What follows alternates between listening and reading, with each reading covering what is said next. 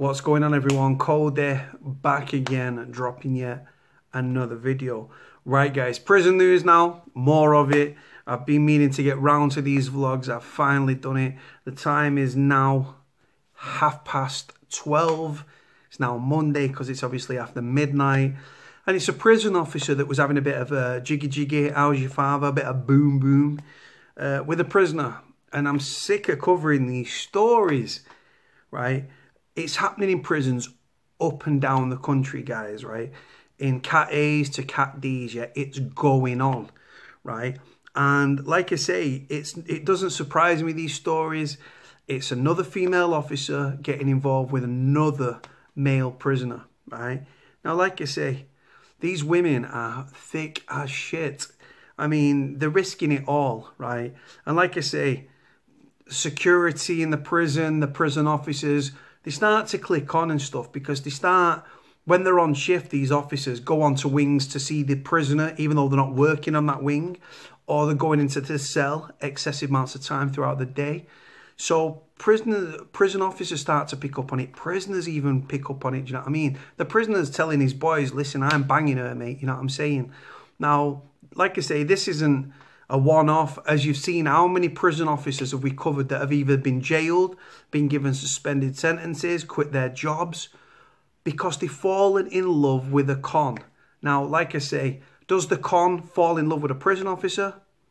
I don't think so. It's more about exploiting the situation. You're in prison, right?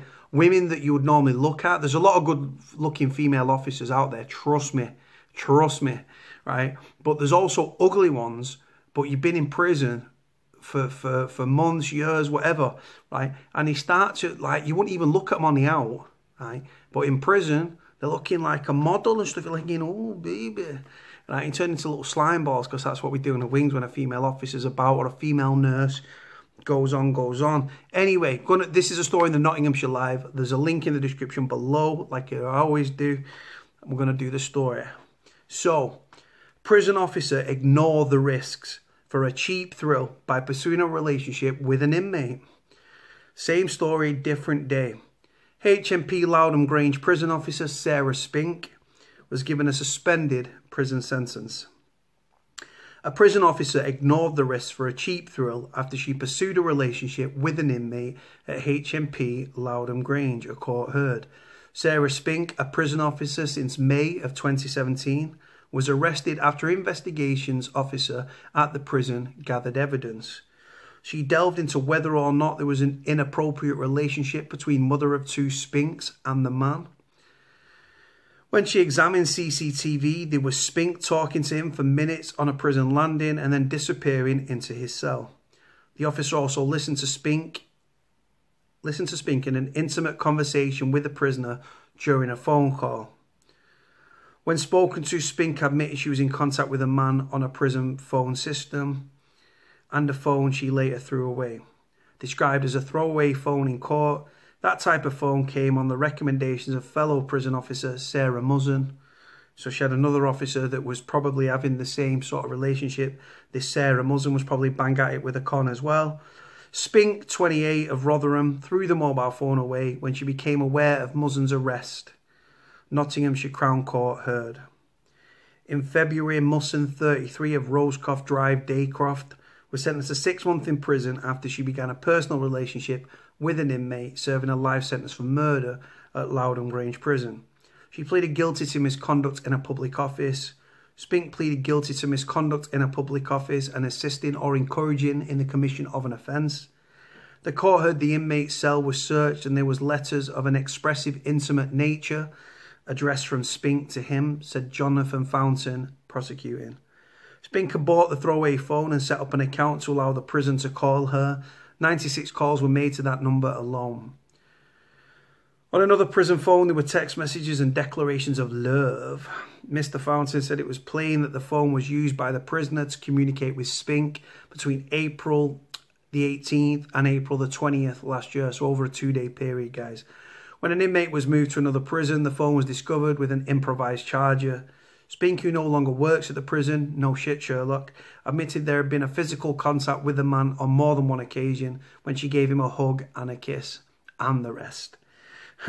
Judge Stuart Rafferty QC gave 6 months in prison, suspended for 2 years, saying Muzzan's marriage was in ruins and yours is surviving in a difficult circumstance.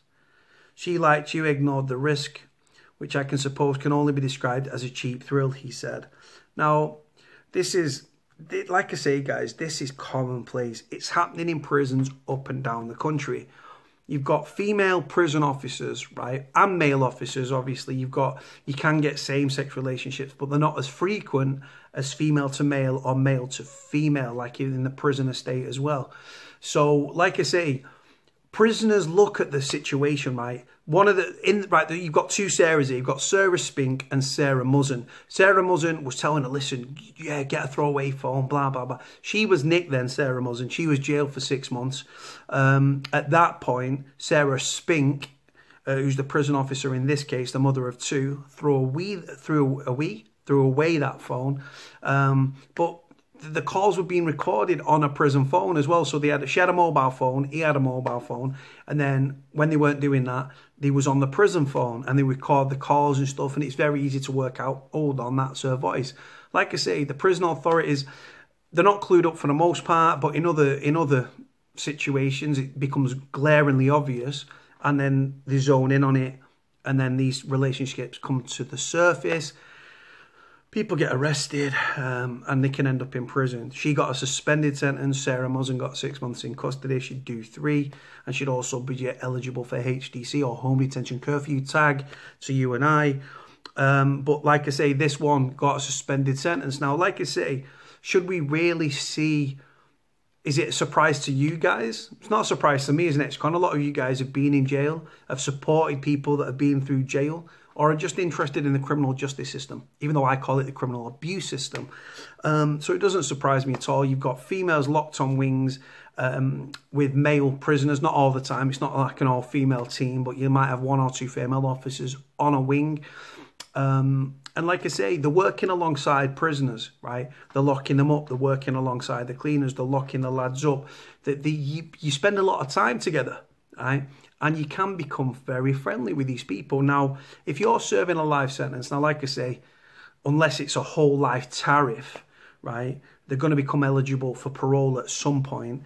Like I say, that's if they're not serving a whole life tariff. So they're locked away. They've probably got a girlfriend, but they're looking, thinking, right, like I'm on visits and stuff. I can't really have jiggy on a visit. So an officer catches your eye, or you catch the officer's eye, and like I say, that the magnetic sort of attraction is always going to be there, whether it's in a pub or a club, whether it's in a supermarket and you find a mutual attraction, or you're working alongside somebody, or in a prison. And we shouldn't be surprised when these relationships develop.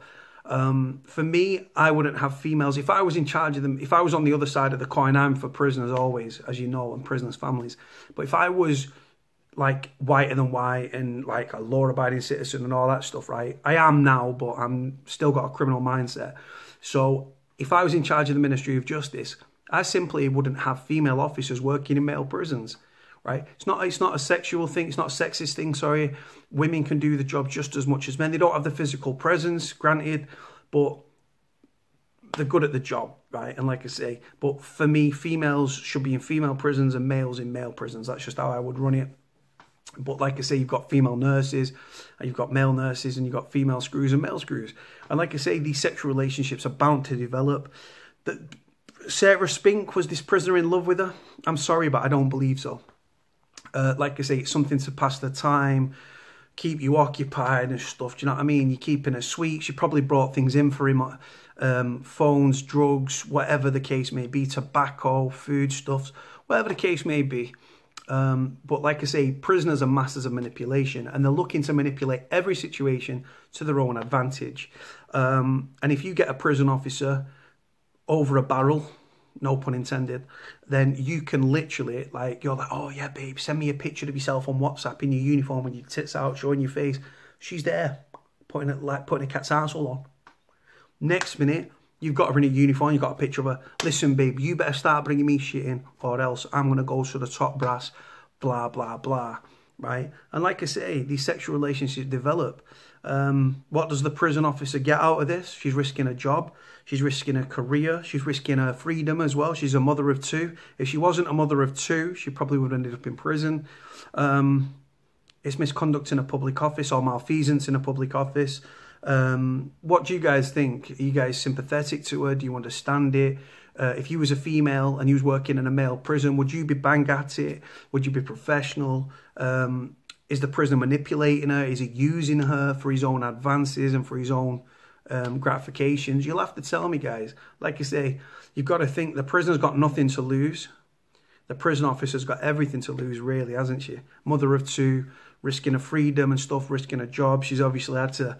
She was probably suspended on full pay while an investigation was carried out. And then, obviously, she probably worked, like, was told of... for a union rep or something, or the Prison Officers Association union rep or something, that this is the evidence they've got, and then she probably quit a job because it's better to quit than it is to be sacked. Do you know what I'm saying? Let me know what you think, guys. The link's in the description below, like it always is. Like, comment, subscribe. Cody out.